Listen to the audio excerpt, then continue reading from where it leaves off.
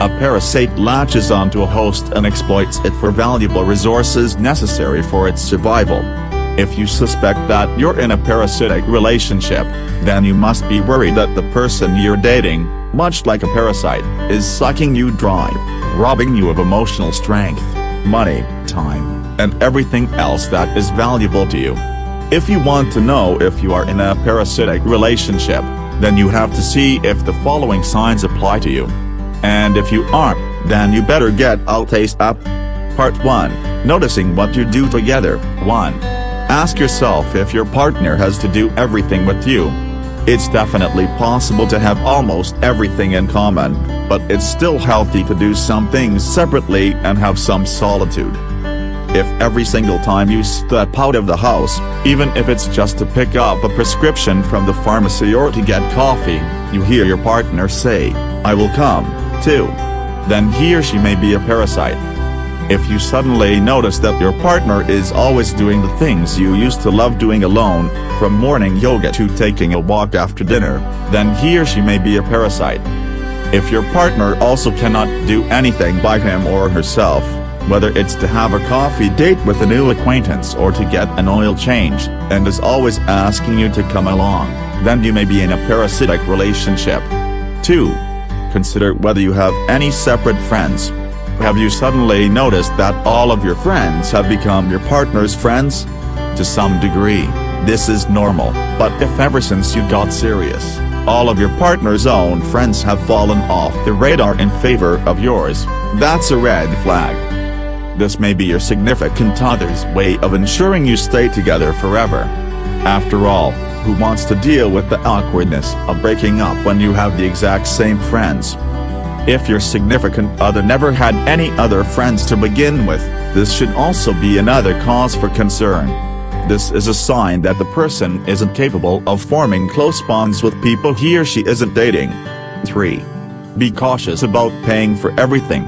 Sure, everyone gets strapped for cash from time to time, but if you find that you're the one always paying for dinner, movies, trips, gas, and the big things, like the person's education, child support, rent and other bills, then it's worth examining if this is an arrangement you're comfortable with, and how your partner would respond if you, for example, lost your income. If the person you're dating takes it as a given that you will take care of him or her, sit down and have a talk pronto. The person might even say, "I'd love to go out to dinner, but you know, I'm so broke this month." This is a way of tricking you into paying while making you think it's your idea. Even if you have tons of money to spare, this should still be a warning sign. If the person you're dating is so willing to take advantage of your money, he or she will also be just as willing to take advantage of your emotions. 4. See if you're doing excessive favors for your partner. In a healthy relationship, partners take turns doing favors for each other whenever one person needs a little help. In a parasitic relationship, one partner is always doing favors for the other and getting nothing in return. If you find that you're giving your partner rides everywhere, cooking all the meals or picking them up, running errands for him, and basically taking care of all the little things he or she is too lazy to do, then you may be infected by a parasite. Though it may hurt, write 2 lists: 1. A list of all the favors you've done for your partner, and 2. A list of all the favors he or she has done for you. They don't match up, do they? 5. See if your partner is completely asocial. This is another major problem.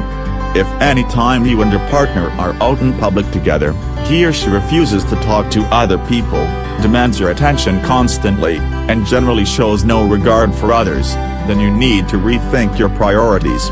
It's one thing if your partner is really shy, but another if he or she is rude to others or just flat out acts like they don't exist. This is a sign that the person doesn't see a life outside of you. If you find that when the two of you go out, you have to constantly spend all of your time by your partner's side, or he or she gets hurt or jealous, then you have a problem. 6. See if your partner is upset anytime you do your own thing. In any healthy relationship, both partners should feel comfortable doing their own thing. This can mean hanging out with your own friends, getting some quality family time, or just reading, running, or pursuing your own hobbies on your own time. If your partner truly loves and cares about you, then he or she should be happy when you pursue your own interests and grow as a person on your own.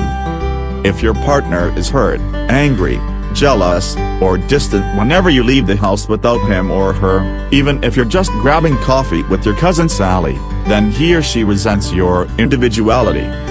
If your partner checks in on you and asks when you'll be home every 5 minutes when you're out, then he or she may be a parasite.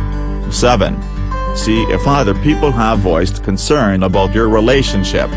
When people voice concern about your relationship, it's natural to get defensive and to feel even more determined to prove everyone wrong by trying as hard as you can to make things work. But if you find that your friends, family members, and pretty much everyone in your orbit is worried that your significant other is taking advantage of you, then there may be some truth to what they're saying. When you tell these people they're wrong, you end up driving them away. Then your partner gets exactly what he or she wants, even more of your time and attention.